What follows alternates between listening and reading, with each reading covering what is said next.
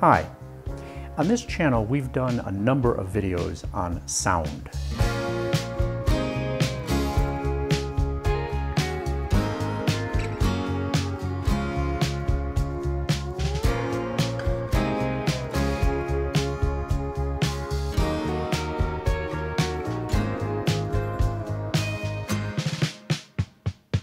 A couple of years ago, we constructed our DML, or Distributed Mode Loudspeaker panels. We showed you how we put them together, and we also demonstrated how they performed. And if you're interested in that kind of a speaker system, you might want to take a look at those videos because it's pretty exciting results. Last year, I constructed a more conventional speaker based on what's called a Voight tube. It combines the effects of a transmission line speaker and a ported design with a single driver. It produced excellent sound reproduction, and we've actually got them set up in the other side of this lab, and we listen to them every day. Also, we did a couple of videos on sound absorbing panels. Basically, what we wanted to do was analyze some of the materials that we were going to use in the construction of our anechoic chamber, the one we're going to demonstrate upstairs and the one I'm going to show you how we put together in just a couple of minutes. I've decided that I'm going to revisit that by looking at some different types of absorbing materials that can be used to construct your own sound absorbing panels, and how they work not just to block sound when the sound comes at them at a normal, but also when the sound hits tangentially, which is more consistent with how they would be used if you hung them on a wall inside of a listening studio or inside of a sound booth. And to do that, I've actually constructed, based on recommendation by one of our commenters, egg cartons. There's an urban myth that this is a very good sound absorbing material, and we're going to actually analyze that.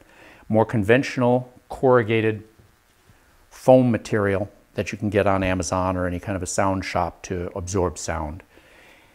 Decided to take advantage of the fact that after the recent human malware event, a lot of people have a lot of extra toilet paper hanging around, and so I thought it might be interesting to look at a sound absorbing material that looks funny, but may actually have some of the benefits of the corrugated foam. We're also going to analyze just the simple Roxul soundboard foam and take a look at how that does without any kind of covering. And based on what DIY Perks, another big YouTube channel, did, where he looked at different types of sound absorbing material and found that towels, bath towels, work remarkably well as a sound absorbing material. We're going to test that too. Now, to do this test, what I did is I constructed 4 relatively similar speakers based on 4 identical drivers. These are relatively low-cost drivers. And the differences between the 2 pairs of speakers are in the enclosure material. This is this very soft, inexpensive, rigid PVC foam board. And here we have fiber-reinforced concrete panels. I actually molded them and then grouted them together. And in all of these cases, I have the ability to do both a sealed design as well as a ported design, and we're going to look at the effect of that as well.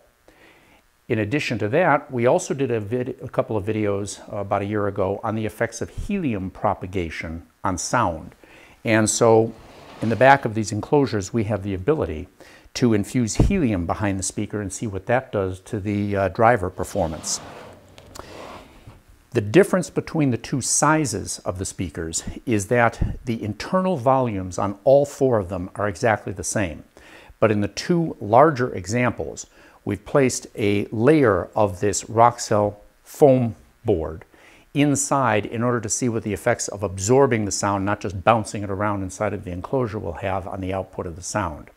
So what we're going to do is we're going to take all this upstairs, we're going to test it in the anechoic chamber, and I'm going to go through with you about the design of our anechoic chamber, how we put it together, and how it works. So I'll see you upstairs. So this is it. We've used this a couple of times, but I've never actually explained the layout and how we constructed it, and I want to go through that with you because it's pretty simple, and it's simple enough that I'm not even going to provide you drawings for the particular design. I'm going to give you the principles. You could build this yourself to custom dimensions based on some fairly simple rules. What we did is we took construction grade lumber, just 2x4s, US 2x4s, and constructed 4 window frames, essentially 4 square frames, 2 here and 2 more over here.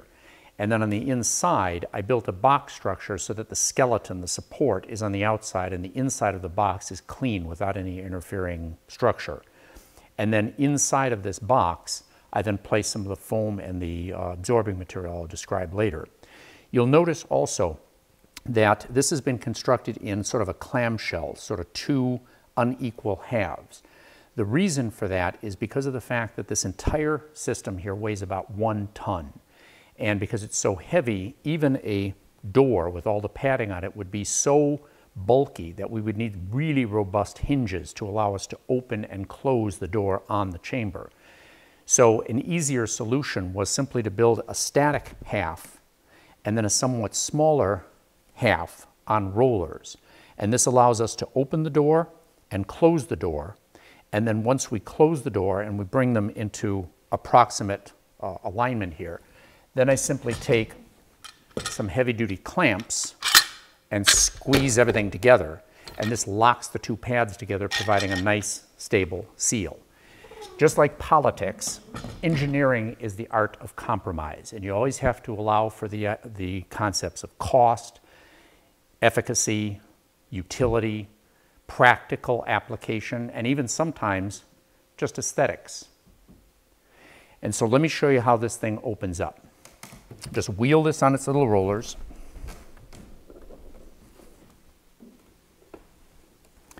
And as you can see inside here, I've got some foam material on top of this Roxul soundboard. Underneath this foam is a double layer of 35mm Roxul foam that is then held off of the MDF by small little foam spacers, so there's a little air gap behind it. And then the foam is actually mattress foam, because the material that you can normally get for acoustic purposes, you know, this foam that we're going to be testing later, it looks nice, but it's very lightweight and it's relatively expensive. We bought some couple of mattress pads and cut them into rectangular bars, 3 by 3 inches or 75 by 75 millimeters. And then on the angled bandsaw, simply sliced each bar in half so that we ended up with a wedge.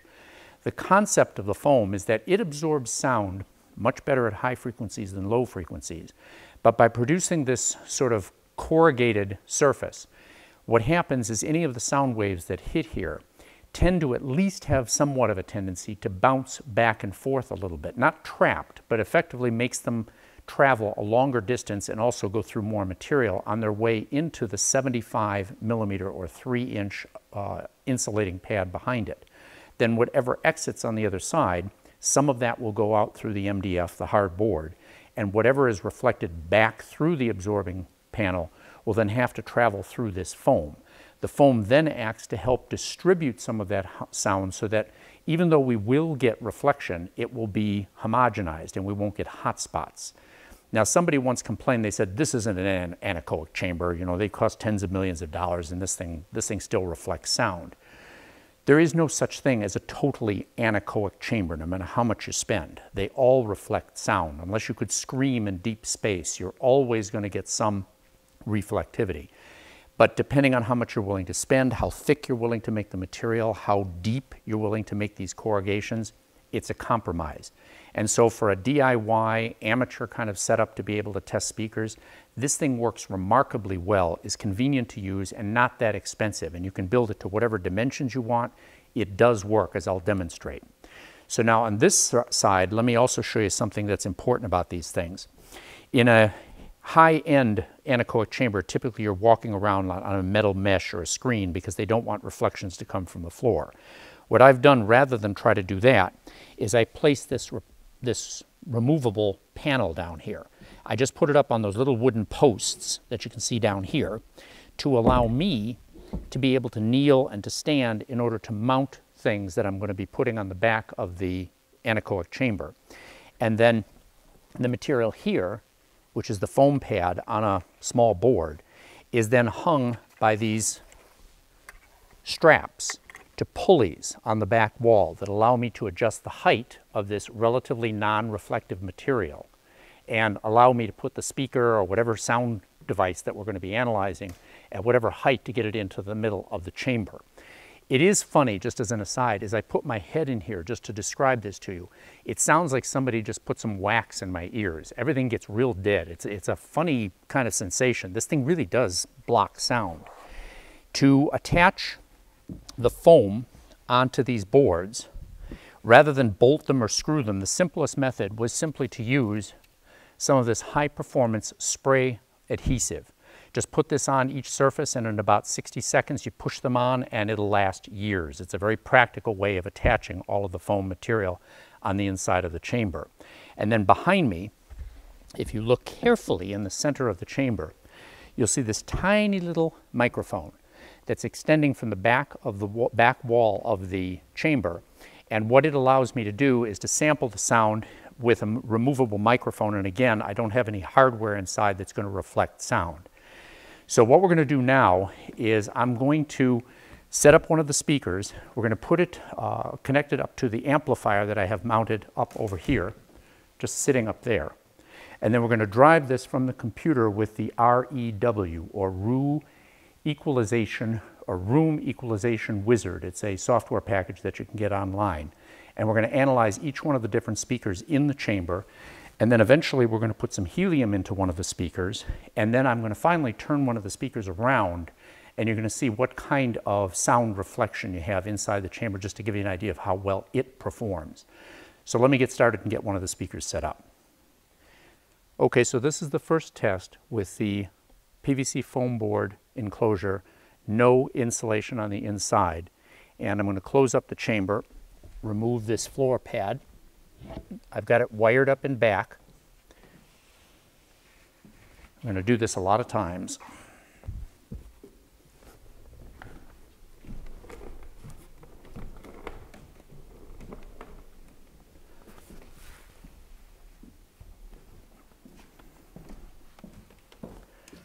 Like that. Now put the clamp on.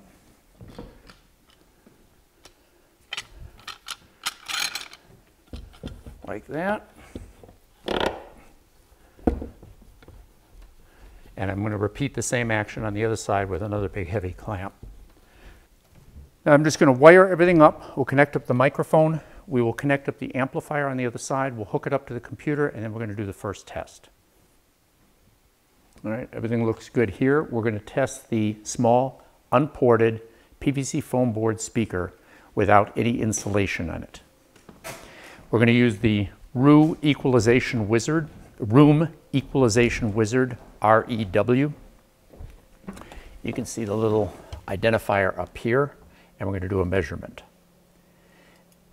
Now usually when you start these out, you can check a level, but just notice these numbers up here. We're going to check from 100 to 12,000 hertz. We're going to scan over a period of about 10 seconds. And to get sort of an equalized level whenever you're starting a test series, you can check the volume and see what it looks like. 47.7, anything from about 40 to 60 decibels, even 30 to 60 decibels is a reasonable number. Let's do a scan.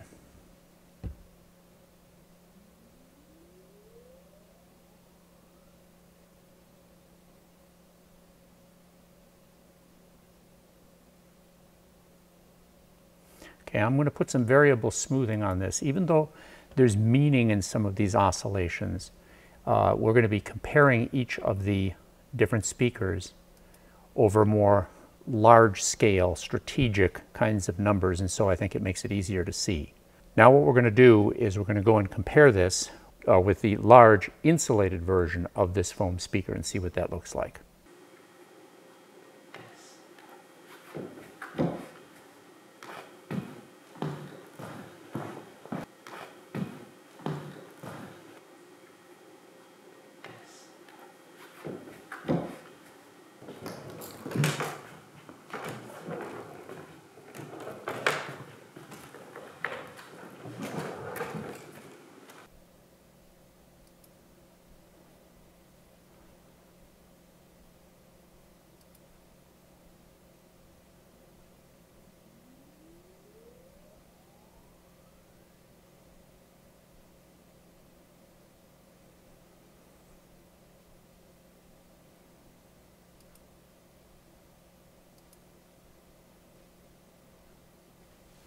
Doing the overlay right now.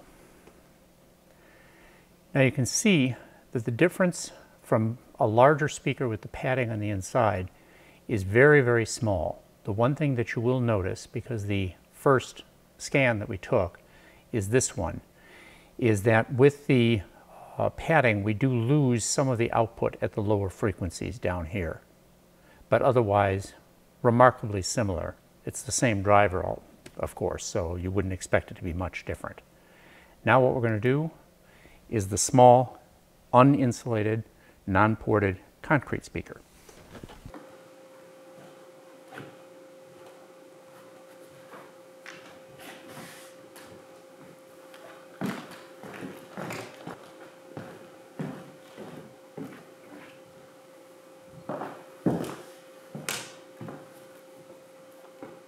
This is a lot heavier.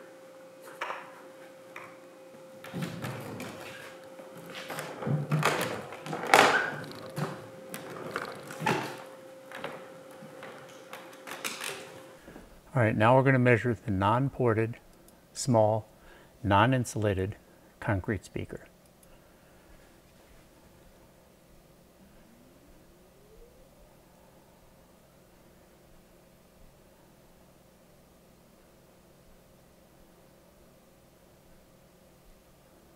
Smooth it. And we'll take a look at the overlay. Remarkably similar to the other small speaker. So clearly the padding on the inside, which we did on the second version, did decrease some of the low frequency output. It actually didn't help anything. But if we eliminate that, you'll notice that the difference between the concrete and the PVC board is negligible. There's really not much of an advantage to the very, very heavy and more difficult to construct enclosure. Even though concrete sounds sexy, not so sure it's worth it. Now what we're going to do, just for thoroughness, let's go ahead and check the large insulated concrete non-ported speaker. This is a beast. The next one's a real beast.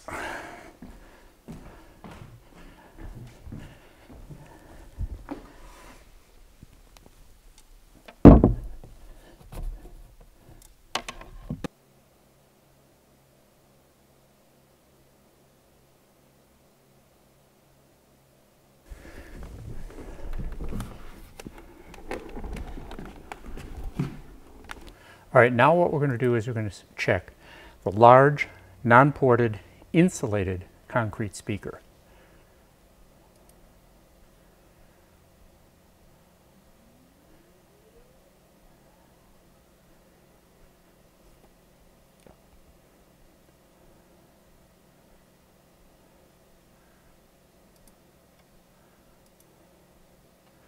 Now when we compare this to the initial, this is the initial, this down here is the last graph, the purple line. You can see that the difference between the non-ported, non-insulated foam small speaker versus the heavy concrete speaker with the insulation on the inside is relatively little. But what you'll also notice is that the concrete speaker, once again, because of the insulation, loses some of its performance on the low frequency. If we look at the other speaker that also had the insulation, you'll see that they both have that same drop in the lower frequencies. So adding insulation inside these boxes doesn't really help. If anything, it hurts and it makes it decreases the equalization across here. So now what we're going to do is I'm going to port one of the speakers. I'll take the small concrete speaker and we'll compare it ported and unported and see what the effect of porting them is.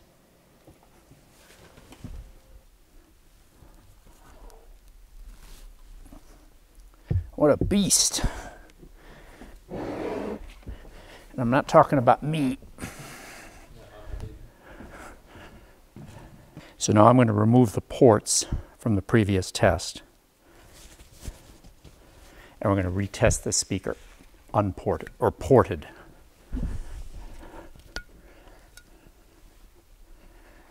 So actually I removed the plugs and made it a ported speaker now.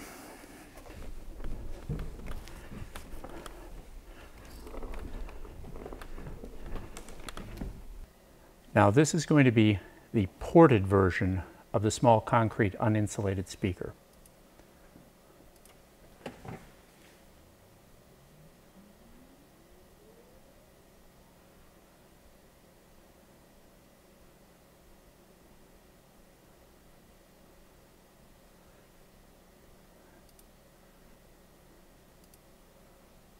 Now let's compare this to the ported version of the same speaker, which was actually our third test. So we don't want the first one, we don't want the second one, we want the third one, and we want the fifth one. And we don't want the fourth one. Okay, so you can see that when we port this, we gain a lot in the low frequency. Almost nothing changes here. If anything, there's a slight improvement at this dip. We lose this little diddly bits. But basically, you gain, what, about 5 decibels in the lower frequencies.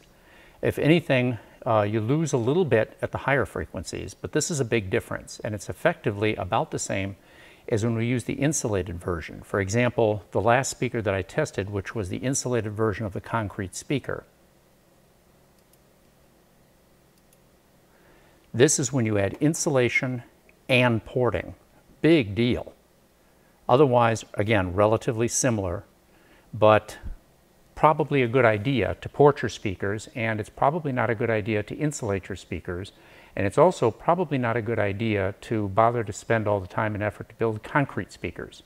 Now what we're going to do is we're going to infuse some helium into the back of one of the foam speakers and see what the effect of helium is on the operation of the driver. Now I may need a little bit of help from you to feed that helium line in. On the tank, you see that tubing? Yeah. Okay, so I'm going to connect this up here. And that'll let the helium in and give us the ability to decompress it so we don't blow the diaphragm out of the speaker. But that's basically how this works. Now, what I'm going to do here, though, is I'm going to come around the back.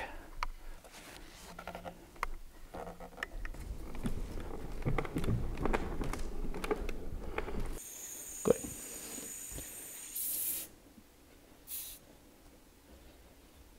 Now we're going to give this a couple minutes because I want to make sure I don't want to run this under a high pressure and push the diaphragm out. So we're just going to let this bleed in there for a minute or two just to make sure we've flushed it with helium. And then we'll see what the effect of the low density gas is behind the driver. All right, now the helium has been running for about 3 minutes, and that should be enough to flush it. So let's go ahead and do a measurement.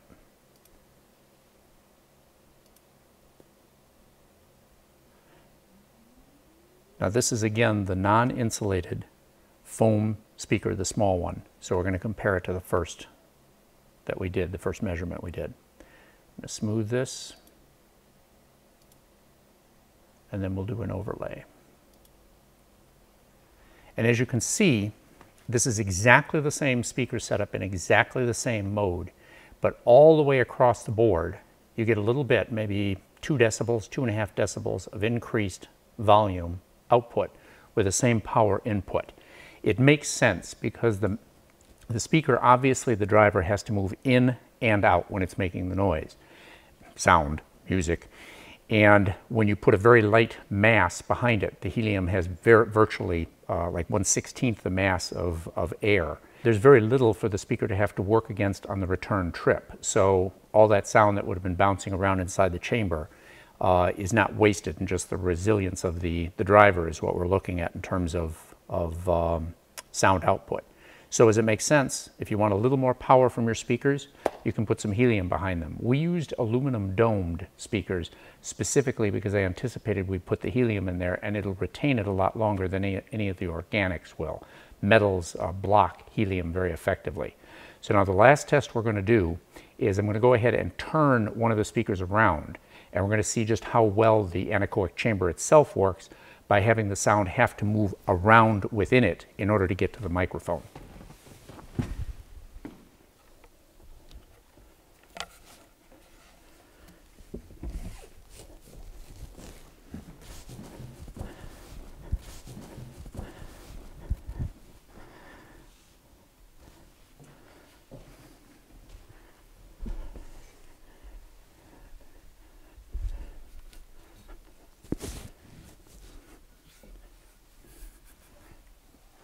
Now I'm applying the foam material, this board behind here, simply because I don't want the sound from the back of the speaker to be contaminating the actual reflectivity measurement of the chamber.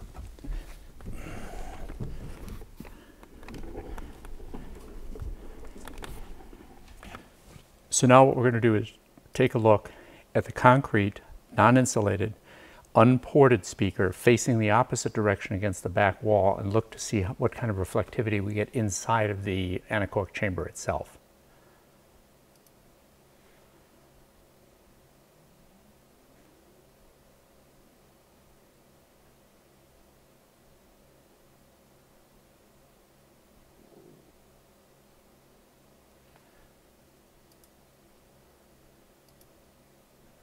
And let's see, unported concrete was our third measurement. So when we do the overlay, we're going to look at number 3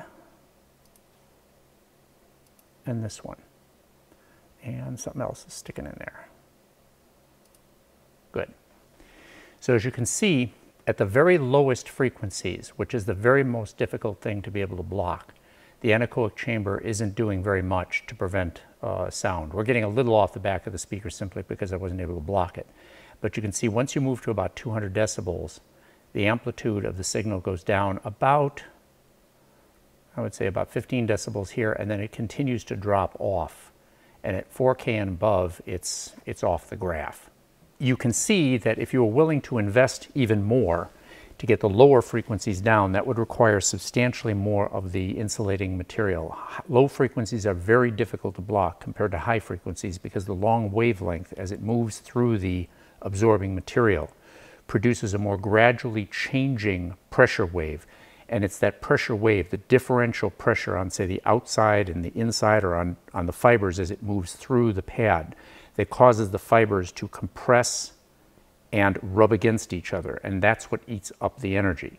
So low frequencies, because at a given sound pressure level, similar amplitude, as that pressure changes more slowly, it moves farther through the material, and the material sees that frequency as being a very small differential across the face. So in order to block very low frequencies, you need a very thick piece of material so that you can eventually get a fair differential across the material from this very slow sloping sound wave. If you had very intense sound waves, you can do this and block this with much thinner pieces of material. Nevertheless, this is the honest output and the reflectivity performance of this anechoic chamber that we built. I'm sure you can find better ones if you spend about 15 million, but this was a pretty good budget operation. Now we're going to go downstairs, and what I'm going to do is we're going to set up sort of a version of the anechoic chamber, but now we're going to look at the materials themselves that are going to be used to block the sound. We're going to see how bad a speaker is in a really bad environment, and what happens as we piece in different types of anti-reflection material to the sides of our little chamber, and we'll analyze the different things you saw at the beginning of the video. See you in a sec. All right, I set up one of the speakers here at the same distance from the microphone as it was in the anechoic chamber. And then I placed some padding here and here simply to simplify some of the added noise of measuring the reflections in here, and so we can look more accurately at the panels themselves. The first thing I'm going to do is I'm going to show you just how bad an acoustic environment this lab is. We will compare the unfiltered output from this speaker down here to the unfiltered output of the speaker up in the anechoic chamber, just to give an idea of what the anechoic chamber was doing. So let's start now with an analysis of just what the room looks like. Same frequency range, same sweep rate, and basically the same volume set up on the amplifier. Here we go.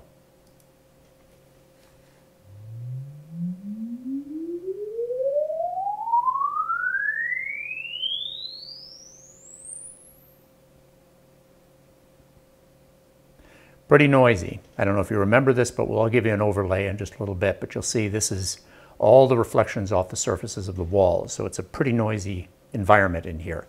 Now what we're going to do is I'm going to put a couple of panels on either side that is simply bring the hard surfaces in to the same distance that we're going to be testing all of the non-reflective materials, so that we get a even-to-even kind of comparison between the surfaces, not just the distances.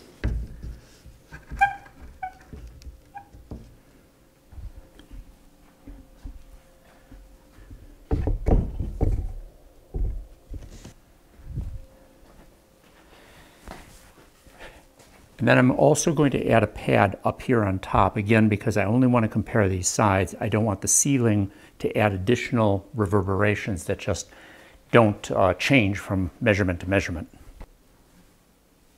Good. Now let's take another measurement.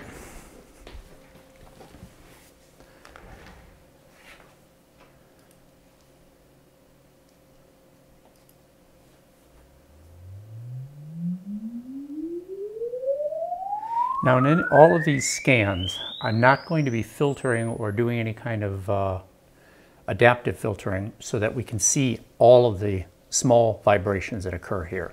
This way we can see where things are reflecting, not just sort of the overall performance of the driver. And if we look at the overlay here, not really any significant difference in terms of the amount of these fine, high resolution reflections.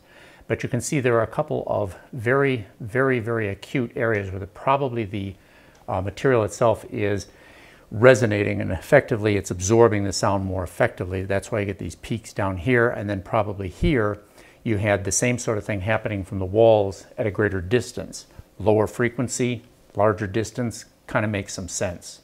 So now what we're going to do is we're going to add something to see if we can reduce the amount of reflection noise that we get on these panels as they're approximate to the chamber, but we're going to put something soft on top of them. All right, so like the YouTuber DIY Perks, who had analyzed using bath towels, we decided to do an analysis of using them at sort of a glancing angle with the sound. So I've taken 4 very inexpensive bath towels and attached them in front of those hard surfaces. So this would be similar to what you'd have if you just took this kind of material and put it directly in front of your drywall or some sort of a hard surface in your home. Now we're going to put these back together just like they were in the previous test.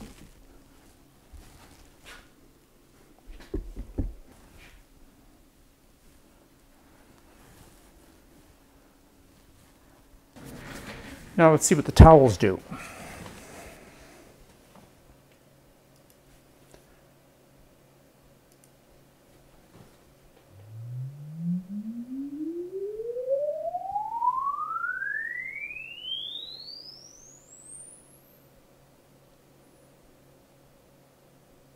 A little bit less reflection. So let's overlay this. All right, so we don't want the first part because that's basically the raw room. So you can see here that with the blue we get a lot less of these very, very deep dips that we got with the hard panels. There must be some decrease in the resonance at that point and the resonance coupling.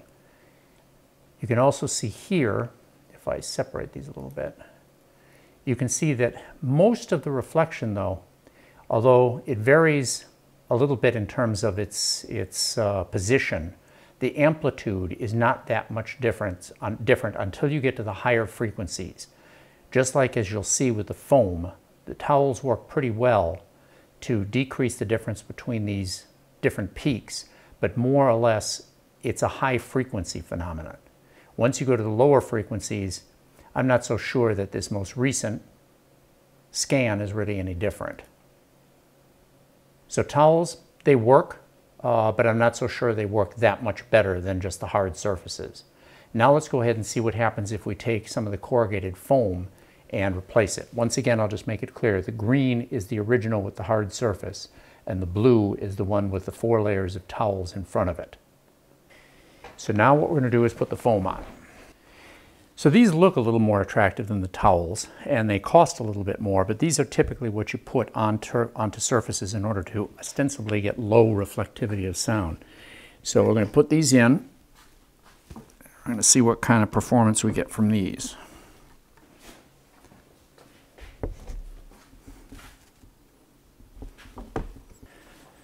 Now let's see how the corrugated foam works, pyramid foam.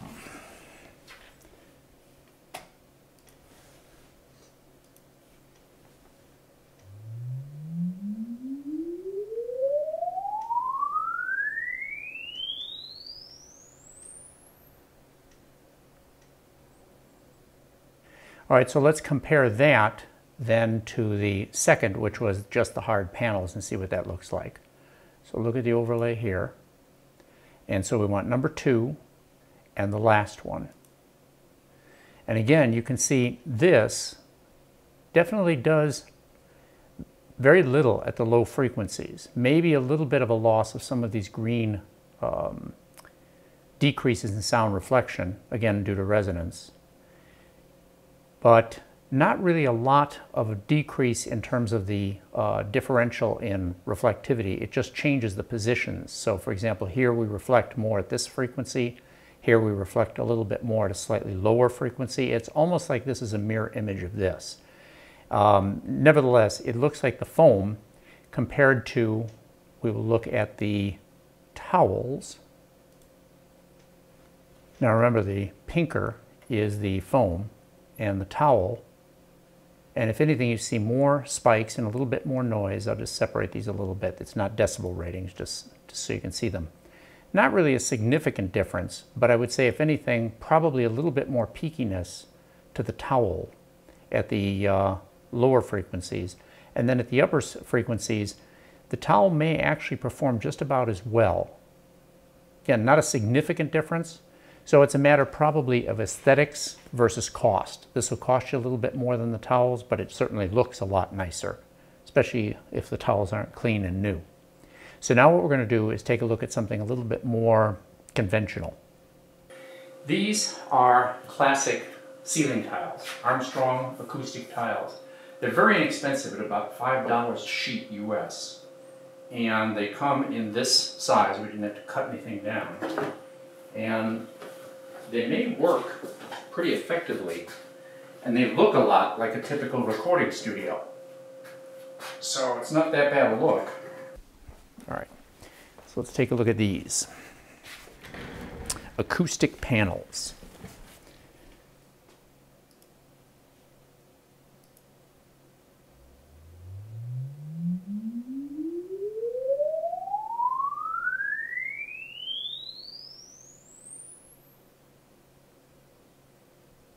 Okay, not bad. Let's go ahead and compare this to number 2, which was the hard surfaces. That's what we got. So pretty impressive. These acoustic panels seem to get rid of a lot of the big peaks, and they seem to work decently, at least up to about 5 or 6 kilohertz. So not a bad deal. You lose all of these dips, and even the generalized peak to trough is certainly no bigger at the lower frequencies, and if anything, I would say slightly less. So not bad. These aren't bad for $5 a piece.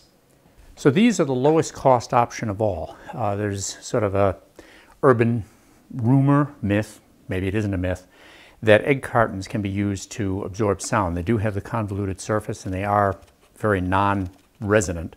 And if you go to a food service or a big restaurant, these things are delivered in cartons that are generally about 12 layers high, and they normally throw them out. So if you just ask some friend or somebody you've got a good relationship with to save them for you, we got these things from a local hospital, and I probably have about 30 of them. So free is nice.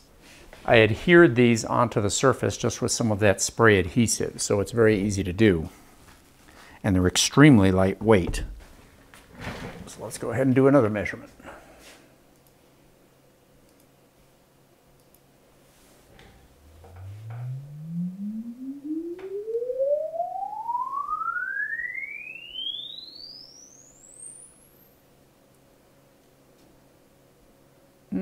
Maybe not bad. Let's take a look at this.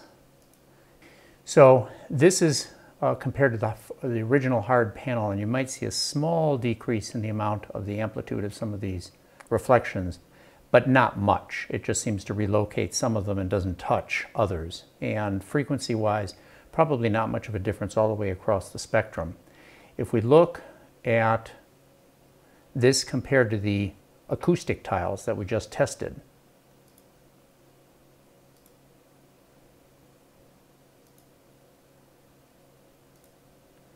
you can see that the acoustic tiles appear to work a little bit better. They definitely have different positions for their amplitude variations, but the difference between these two is small enough that you could probably get away with using these egg cartons, but I don't think they're superior to the other material. They're obviously free, and they are interesting to look at. So let's move on. like I said, if you've got a lot of extra toilet paper around, this isn't necessarily the cheapest, but if you've got extra and you don't think you're going to need it in the next couple of years, this provides corrugation, a soft, non-resonant surface, and certainly is a conversation starter.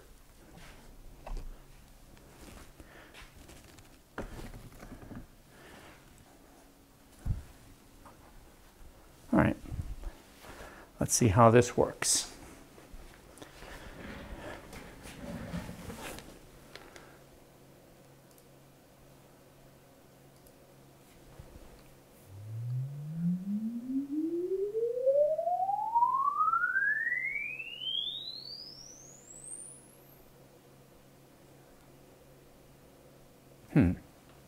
Interesting gap there.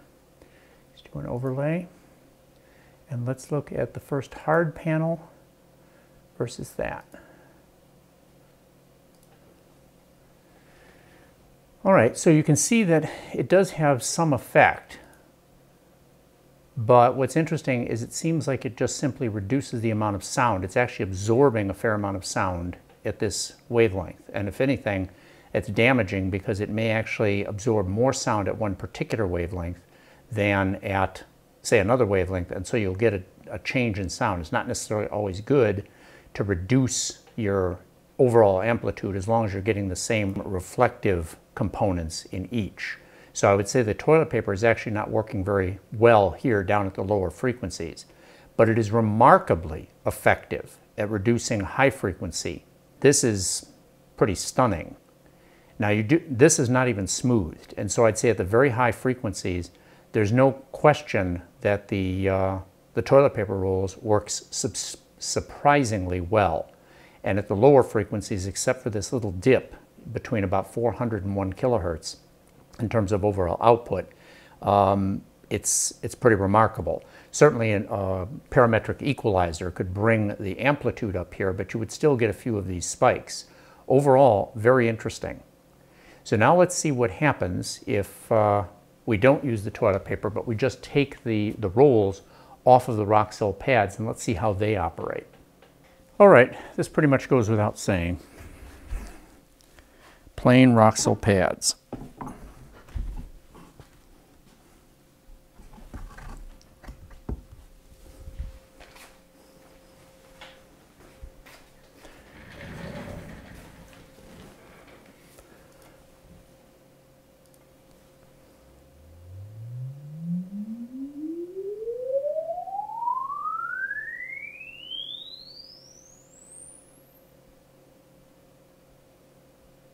Not bad. Overlay. And we're going to compare that to the original hardwood, which is this here. And we're going to eliminate the toilet paper. So you can see it follows some of the same patterns, but most importantly, we get a lot less resonance at the lower frequencies. This is where I think this makes a significant difference. And it doesn't dip as far here, but it has a similar pattern because it's obviously at the same spacing as the hard pattern, as the hard material. It doesn't have these huge resonant dips because it simply doesn't resonate, and works well at the high frequencies and at the low frequencies. This is an excellent material. I'm pretty impressed with this. And if we think back, let's see, this one here was the toilet paper, this one here was the egg carton, and this one here was the acoustic panels, which is the other sort of acoustically designed material. And we compare these two. I would say that the Roxol works similar to the acoustic panels in that it has a little bit of a bigger dip at the same location, does not have this dip here, and appears to follow a little bit of a flatter path. So I think given the same sort of cost per panel and the availability of the material, I'd probably choose the Roxol soundboard or the acoustic panels, or maybe use both in the same room. These are excellent, and they're the simplest and the easiest. The last thing we have to remember is that the Roxol panels are made out of a rock wool, and it's much less irritating than fiberglass, but it still is potentially going to give up some particles. So you probably want to put something in front of it if you're going to have it lining the inside of a room. And so what we're going to do now is we're just simply going to put the acoustic foam in front of it. It makes it appear nicer. It's going to obviously add cost. and we'll see if it has any benefit in terms of the acoustic performance. Okay, so obviously this goes without saying. We'll just put the same corrugated foam or pyramid foam that we had originally put on the hard panel. We've now got it on the Roxul panel. It's not unpleasant, but it's probably not the best thing in the world to breathe.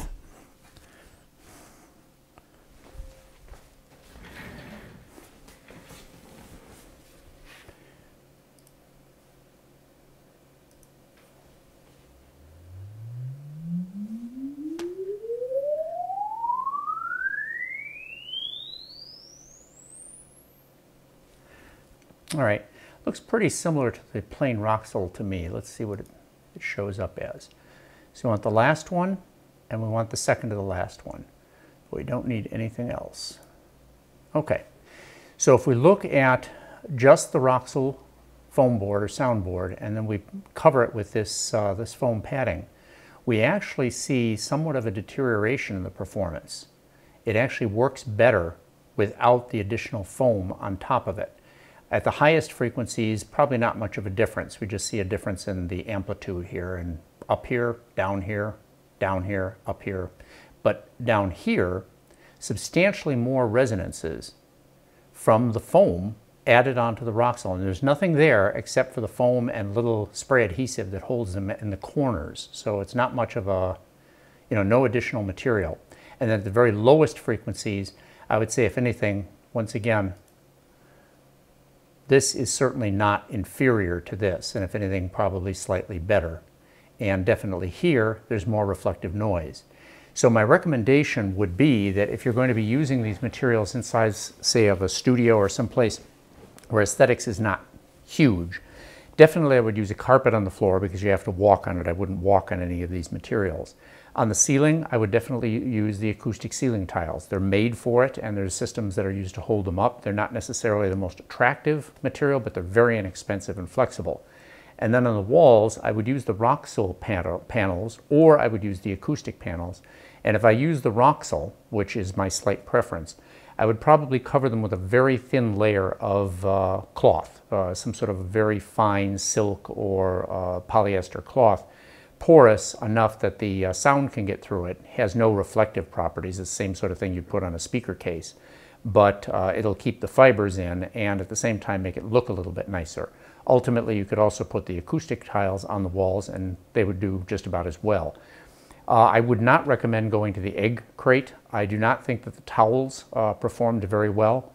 The toilet paper is a bit of a joke, but the only thing that I found remarkable in the toilet paper was that it did really block the very high frequencies. So if you knew you were working with that kind of frequency, like say dental drills, that very high 4,000 plus hertz frequency range, there may be an advantage to it.